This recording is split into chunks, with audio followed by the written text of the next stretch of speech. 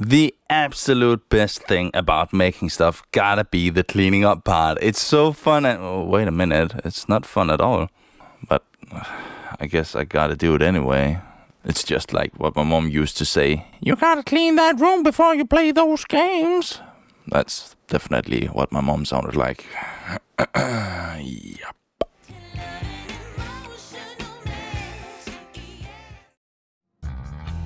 So, I have this old coffee table made out of oak shit.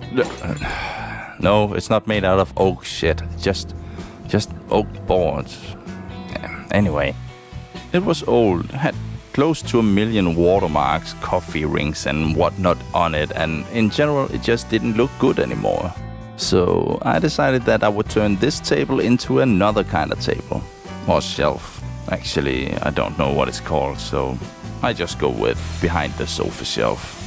Well, the first thing I had to do was to rip it into pieces, and I cut them all to the desired width here, since it didn't need to be super precise, but more just what I thought would fit well behind the sofa. You will see me cut some wide and some narrow boards, and the wide boards will be the shelf top, while the narrow boards go under and becomes a part of the structure, and you will see what I mean by that later on. After ripping them, I ran them through my thickness planer and I got them looking fresh AF.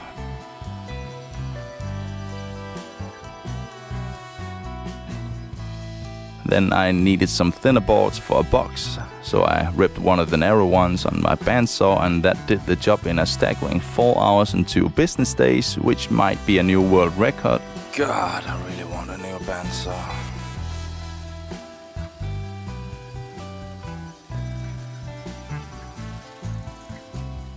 Then, with some magic from my miter saw, I ended up with 5 boards in different lengths that surprisingly had the right measurement to become a tiny box. Quite lucky, actually.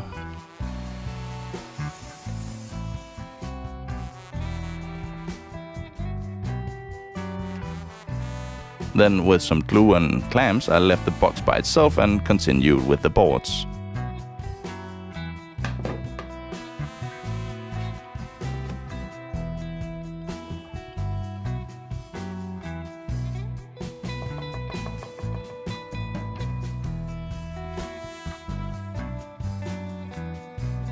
Some of the narrow boards will be turned into legs, and since they come from a table, there was some screw holes in them, so I inspected the boards and marked which side went towards the wall by writing "wall" on them. Furthermore, I can assure you that my house has baseboards just like most other houses, which led my mind to conclude that a removal of wooden material close to the floor would potentially help the matter of legs getting closer to the wall. Some might even say that a certain leg-to-wall contact could eventually become a future factor by this decision. And what I mean by that is actually I just removed some of the material in the bottom so the wooden legs could go all the way to the wall without interfering with the baseboards. Yep. And after removing most of the material on the bandsaw, I used a file to finalize the shape of this leg.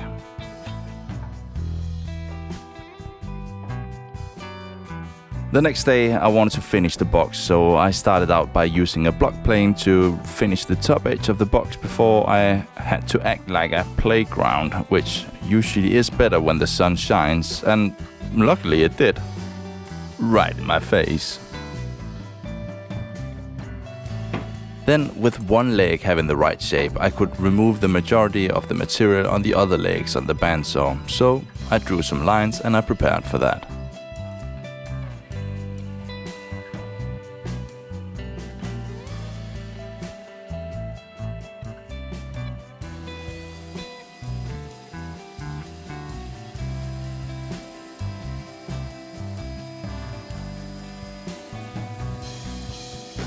After some bandsaw action, I went to trim the rest of the legs with my router and a template bit, which you will not see me do since I got a phone call. I stopped the recording and I did not start the recording again after the phone call had ended. After a while and some template routing, I managed to hit the record button again, just in time for a little bit of sanding. And what I'm sanding is the box, and this box will go under the top shelf and will hold a power strip for chargers and so. And when you have a power strip, you usually also have a plug to plug it into the outlet. So I wanted to drill a hole in the side of the box, and I decided that a big hole that could allow me to run the plug through the hole would ease the future use of it. But I decided not to bring the camera. It did record while I was drilling the hole though, just not me actually doing it because it was busy recording boards that didn't move instead. At least it was ready for some sanding action when I came back. And since I already messed up 2 times with the camera, why not make it 3? So here I am trying to show you that I had a thin strip of oak from earlier that I sanded to size so it would fit this tension gap that was in one of the boards from earlier when it was a table.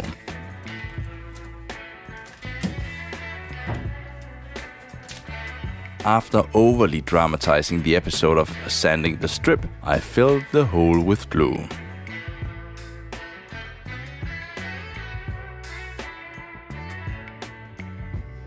Then I tapped the strip in there with a pestle from a mortar set. Yep, those kind of tools are also welcome here in my workshop. Then I let it dry, obviously, before I went on with my project. I still hadn't finished all of the legs after trimming, so I used some files to soften the edges before calling it a day.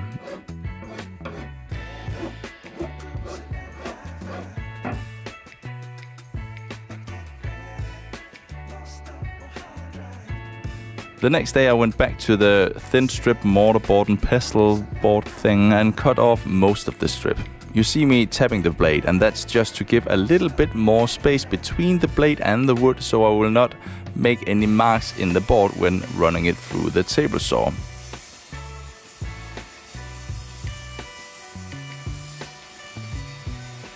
The rest I can remove with a plane.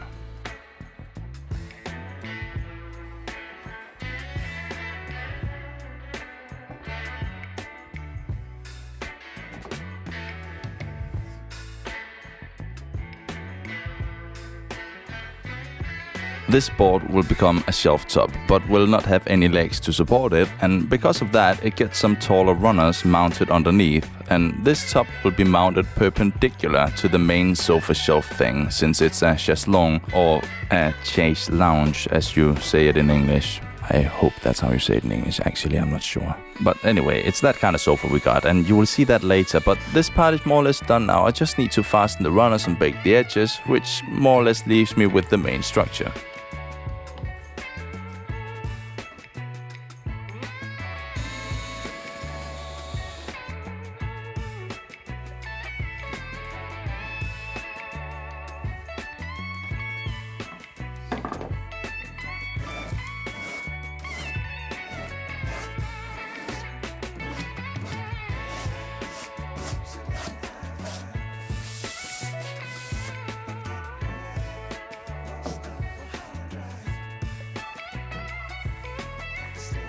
I still had the old table leg mount pieces here, and I decided to use them to mount the legs here as well. So I used my miter sled and a thin rib. God, yeah, this jig that my brother made on his 3D printer, and I must say I am super impressed with how well that turned out, but that's for another story. We are talking wooden legs here, not plastic stuff. Anyway, I held them in place with a clamp and then I cut them. Nothing special.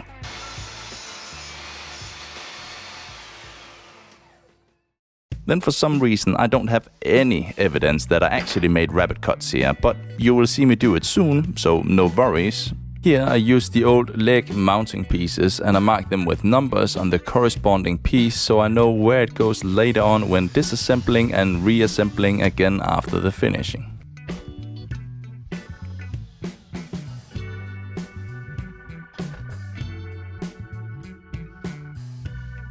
And here you see me getting ready for some rabbet cuts.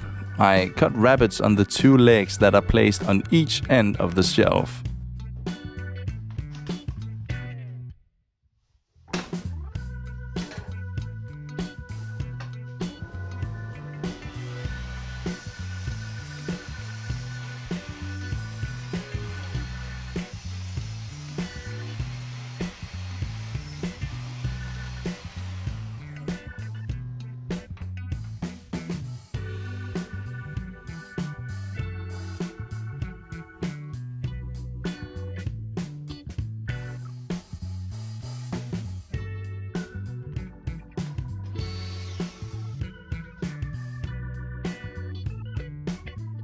Then I drilled some holes for some dowels to help keep it perpendicular and finished it by installing the support pieces.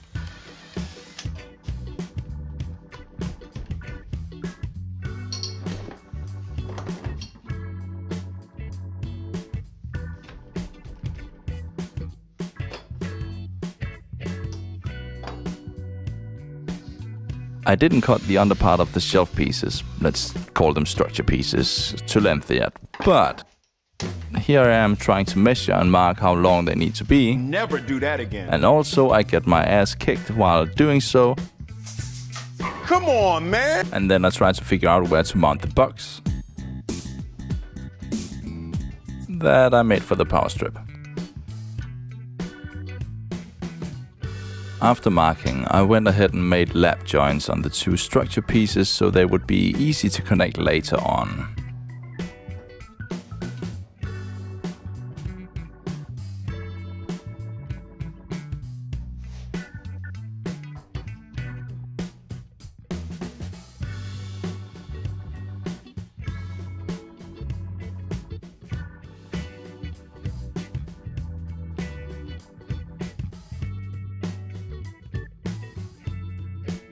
I really need to sharpen my chisels, and I actually did that right after this project, but I should have done it earlier. I was just so lazy, and even though it definitely would have helped, I just didn't do it.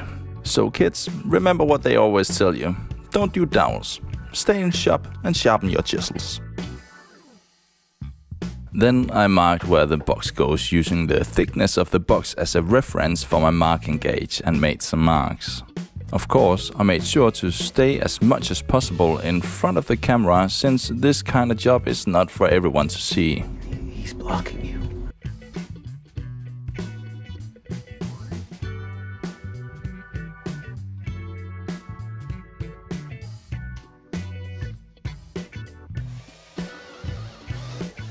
Then I removed some material so I could get started with the jigsaw.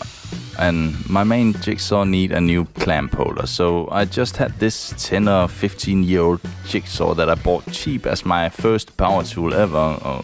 Or was that a sander? I tried using it and it did well. Until it didn't do well. Let's just say that at some point it got tired of old days. So it was time to say, hello there, Mr. Japanese pull saw. And hello there, Mr. Reciprocating saw. Then it was time for some cleaning up with a not too sharp chisel. And if I had been re-evaluating how to get this side nice and flat, then maybe I would have used my router and a template bit with a straight edge underneath. But here I am looking stupid with a chisel that's as sharp as a wet towel.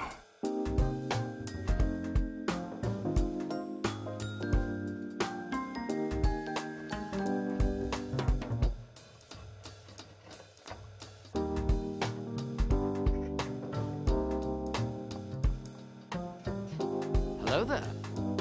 I didn't want a 90-degree meet up between the top pieces, so I decided that a 45-degree meet up would be better. It kinda hides the gap a bit, so that's what I did.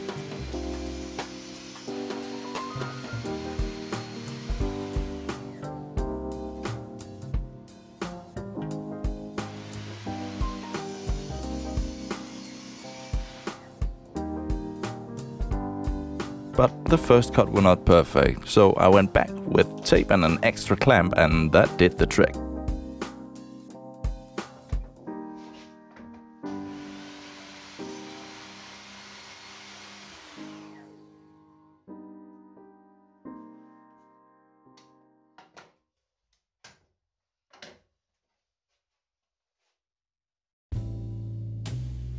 Now I just needed to make a hole for the box. No, a hole for the power box. What an amazingly cool name for a box that holds a power strip.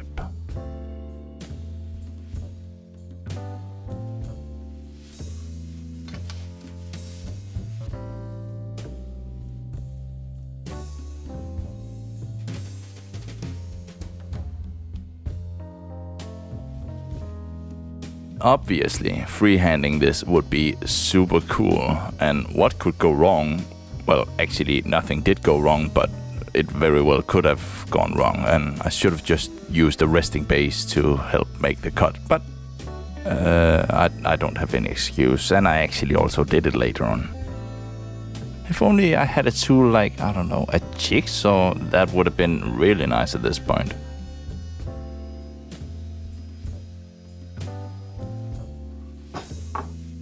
I don't have any footage of me making the lid, but it was made back when I made the box, and then I just drilled a hole in the middle of it so I could lift it, and then I made these indentations so I could run cables through the side of it. To make the top piece similar with the bottom piece, I used a template bit and went the opposite way around the hole. Because I had this idea that since oak splinters so easily, that maybe it would help with a climb cut. It ended fine, and I was well aware that I needed to pay more attention to the router and be careful, since it would have the risk of running away. To hold the lid, I made these tiny triangle pieces that would go in each corner, and to find the right place to glue them, I put it all upside down and used the lid as a spacer. And to mount the box, I mounted the screw in each end, one going into the leg and one going into this tiny block that I put next to it. And right after I tried mounting the box, I noticed something odd about the structure, because I definitely must have been sleeping or something. The rabbet on the end leg were protruding the structure piece, and oh yeah, 3 of the legs got mounted the wrong way. Looks a bit odd in the circumstances. Actually, I noticed that they were installed the wrong way already when I installed the box. I just installed the box and the leg the right way, and then I showed you the odd result of 1 leg going the right way and 3 legs going the opposite way. I still had to turn the legs around though, and that was actually a bit lucky, because I didn't account for the leg that supposed to be in the corner to have some space between the side of the leg and the wall because of another baseboard. There's like a baseboard on the back, and then there's a baseboard on the side. So because of that, I actually had to move it in a little. So I guess it was a good decision installing the legs the opposite way.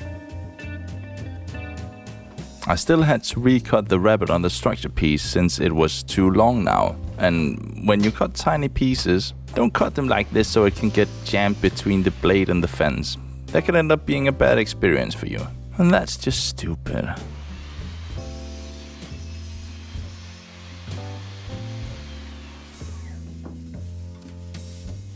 Then I drilled holes for some new dowels. I remounted the legs and the box.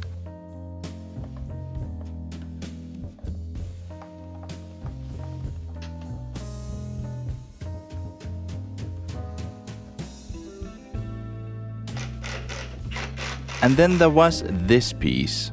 This one will help hold the shelf top that doesn't have any legs. It will also hold it together with the other shelf top so they don't slip away from each other. This piece will be mounted where the old rabbet were and where the legs used to go, so I removed most of the material on my router table, doing it in a couple of passes. And don't take off too much when using a router, just 5-6 millimeters or 1/4 of an inch if you speak that language. Be patient and be safe. And don't ask me why I tried taking off 11 millimeters in the beginning. At least I noticed, and I guess that's something.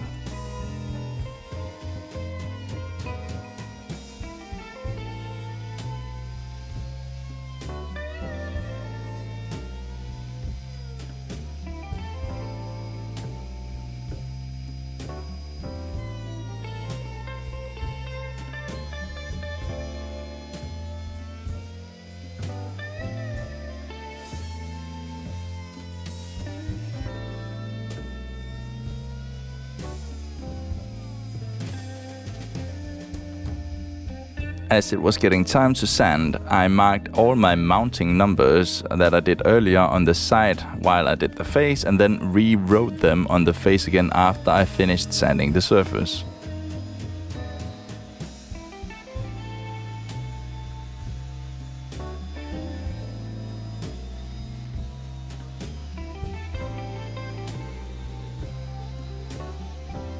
I broke the edges of all boards with 2 or 3 passes of a sanding block.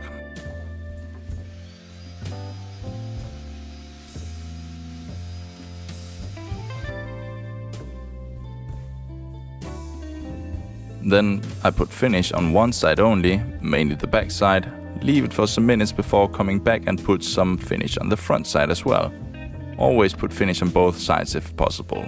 Would have a tendency to bend cup and bow if it's only exposed to moisture on one side, so keep that in mind.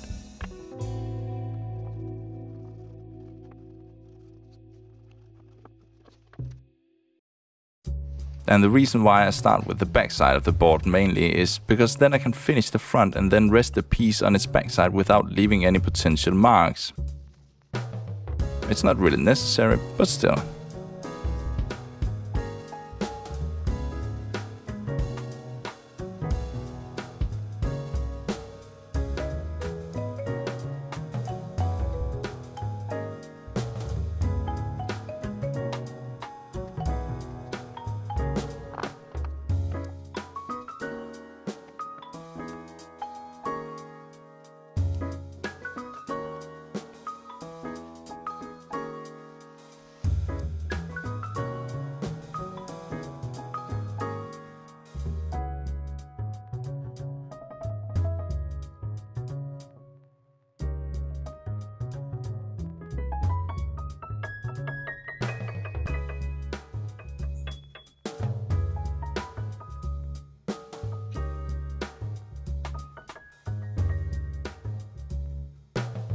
After some days, it was time to stack them all up again since we were heading inside.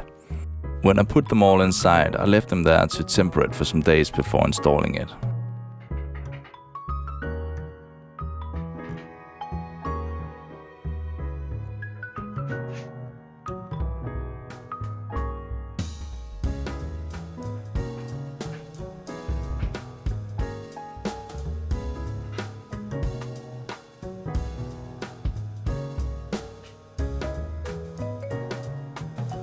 But before installing it, I yet again had to clean up, and I'm actually starting to believe that woodworking is actually just a cleaning up simulator.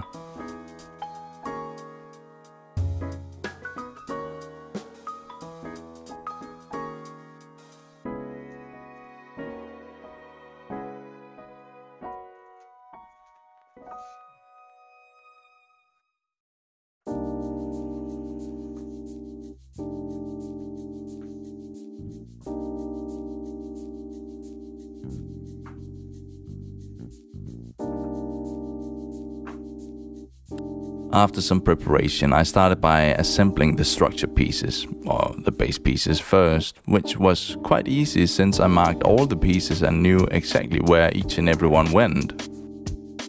When it was all assembled, I put some felt pads on the backside and on the underside so it wouldn't grind up against the wall or the floor. Then, when the structure was standing, I could go ahead and put the shelf tops on and attach them to the base by screws from the underside.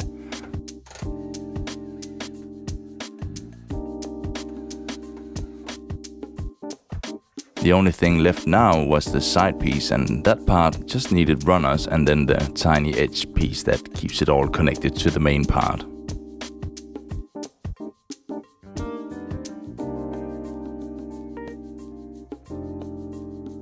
And then, in a matter of minutes, and when I say minutes I mean like 20-30 minutes, it was all done. Now I can enjoy my coffee while leaning back and not even think about reaching to the table to get it. First world problem solved.